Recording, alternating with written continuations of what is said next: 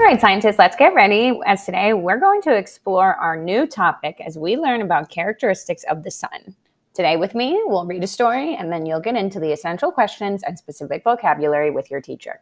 If you have this article printed out in front of you, follow along, or if it's on your laptop screens, you can follow along as well. If not, make sure your eyes are peeled so you can read my screen. I'll even zoom in a little.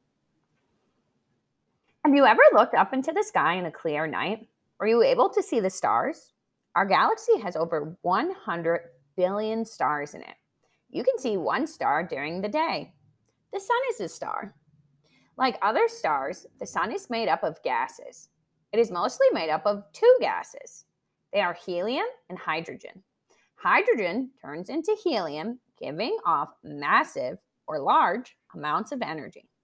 This energy is why the sun shines. The sun is important to life on Earth. Life could not exist without it.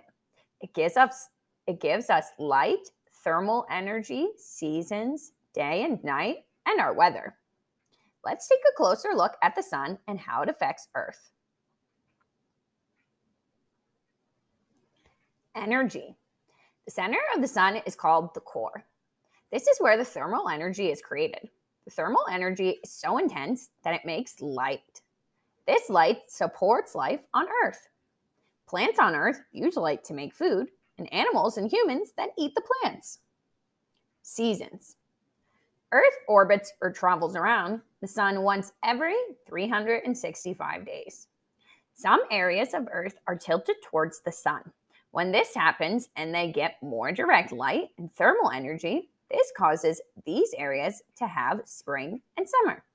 The other parts are tilted away from the sun. They get less direct light and thermal energy, so they have fall and winter. Here is a picture of that to kind of explain it a little bit more. So in this case scenario where we would be in Texas, we are going to be tilted away from the sun. You see the little divider. So we're facing away from the sun still. So we'd still be in our colder seasons here. Let's keep reading. Day and night. It takes Earth about 24 hours to make one full rotation or turn. This is why we have night and day. The parts of Earth that are facing the sun will have day. The parts that are facing away will have night. Gravity. Gravity is the force that keeps everything on Earth from floating out into space.